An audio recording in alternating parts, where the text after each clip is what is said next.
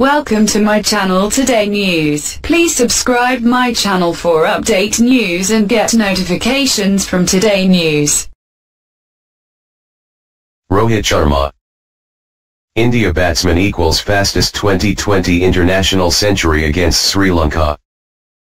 India's Rohit Sharma scored the joint fastest Twenty20 international century, reaching the landmark from 35 balls in an 88-run victory over Sri Lanka. The opening batsman hit 10 sixes and 12 fours before being dismissed for 118 from 43 deliveries in Indore on Friday. The 30-year-old matched the 35-ball record set by South Africa's David Miller against Bangladesh in October. India, who lead the three-match series 2-0, finished on 260-5, with Sri Lanka only managing 172-9 in reply. Further woe for the tourists came as all-rounder Angelo Matthews pulled up with a hamstring injury after 2 balls of his third over, and was unable to bat, leaving them a man short.